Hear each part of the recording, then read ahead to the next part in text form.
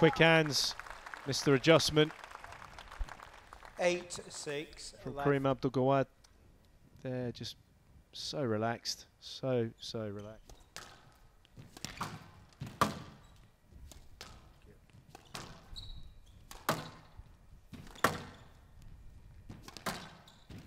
Oh, what a rally. That's a brilliant rally from Farag. And again, using mostly length play, but that switch here at the end, brilliant wrist work. Yeah, he's done that well. He's looked strong around the middle, Ali Farag. He's set a good precedent there. Gawad and Ali Farag is, there's a reason why he's world #1, Johnny, and he takes his opportunities first time.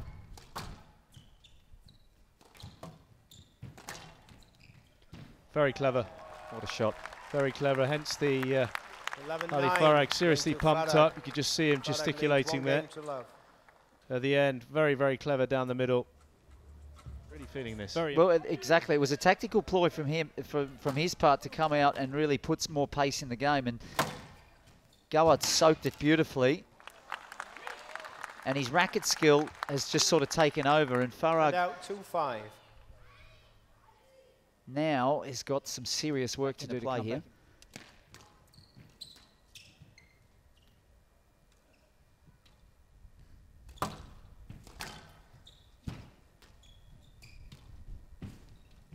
Oh, completely done there. He'd been fetching those cross drops from Gawad early in the game. And out 7-6. See that little change of the hand? And then the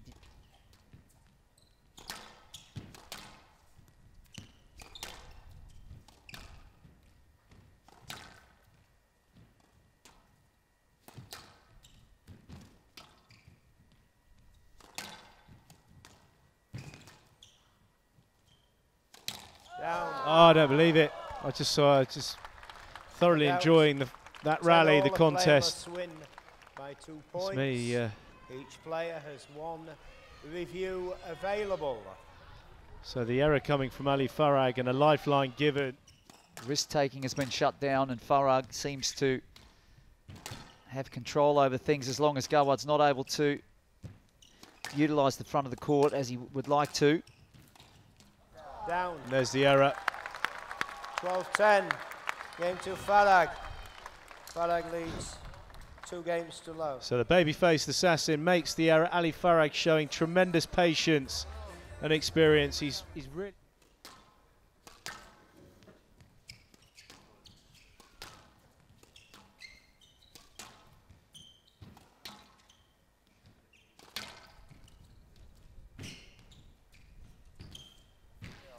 Incredible holding again. Let's see if there's any life left in Karim Abdel Gawad. 3-6. Baby-faced assassin can... It's a shame, it's a real shame, but you know, the first 2 games, Ali Farag, he dug deep. He had his opportunities. He was leading 9-7, Gawad in the first, and 6-2 in the second, Johnny.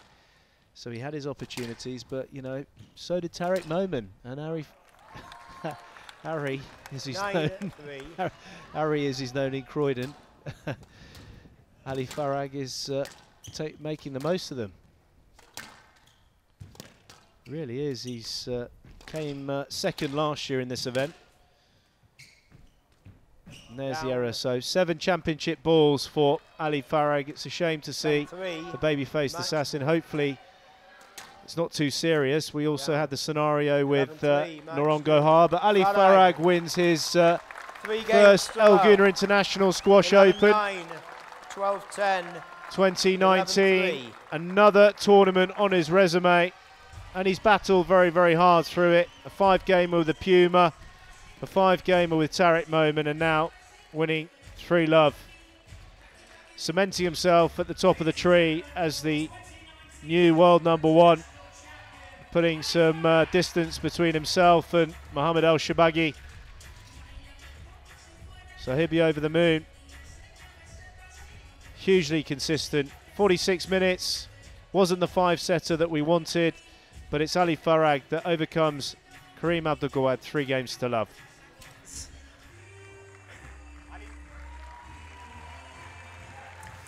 And also there lurking in the background is your check as well, which is going to be presented to you by Mr. Sharif Hassan of Arab African International Bank.